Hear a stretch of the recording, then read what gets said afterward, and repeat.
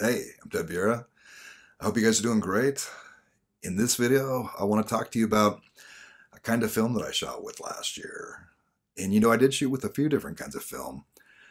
Not a lot, but yeah, I did shoot with a few different kinds of film because, yeah, man, I was in pursuit, right? I needed to find a replacement for Fujifilm Acros. And I know I do talk about this a lot, man. But yeah, it was kind of a big thing for me last year because I had shot with that film for about 2 years exclusively, or almost exclusively.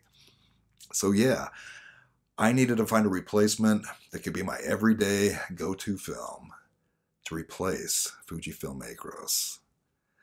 I was going to keep it real, man. I wanted to stay realistic, and I didn't expect to find a film that I would love as much as Acros. So, yeah, realistically, I didn't think I would find that. I didn't think I would find that film that connected with me like Acros did.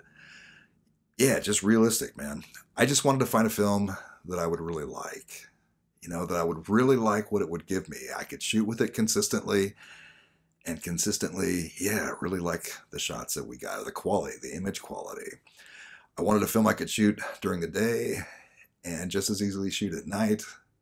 And again, just really like what I got from those day shots, from those night shots consistently. That's what I was looking for. That's what would become my go-to film. So I did shoot, a few different kinds of film. You guys made some suggestions, so thank you very much for that, man. That did really help. One kind of film that kept coming up was Ilford FP4 Plus, right? Yeah, a few of you guys are talking about Ilford FP4 Plus. So I did go over to Flickr and I checked out what people were getting with this film. Man, beautiful film, fine grained film. Yeah, gorgeous stuff, man. So I went ahead and picked up a couple rolls. Now that's not a lot, right? If you're going to check out a new film, yeah, a couple rolls is not a lot. But I just kind of wanted to, just kind of get my feet wet with this film and see if I thought it might have the potential to become my go-to film. So I took it down. I went down to the Arts District, shot with it for a while down there. Went down to downtown, down Fremont area, shot with it down there. I will go ahead and share some of the photos that I got with it and kind of talk to you about this film and my experience with it. Okay. All right, Ilford FP4 Plus, 125 ISO film, 125 speed film. But I had read online that a lot of people who use this film, man, they love the results they got when they would push it to 200. So that's what I did. So all of this is FP4 Plus pushed to 200. I figured if I really loved this film, I was going to push it further anyway, so this was just a good place to start. Man, you can see that, this is not beautiful light. This is like, life in the desert kind of light. But the film still looks good, man. It's got that beautiful fine grain. Yeah, gorgeous tones, man. Rich tones. Beautiful look to this film. I'm going to go ahead and let you check out a few more shots, and I will meet up with you on the other side. Okay.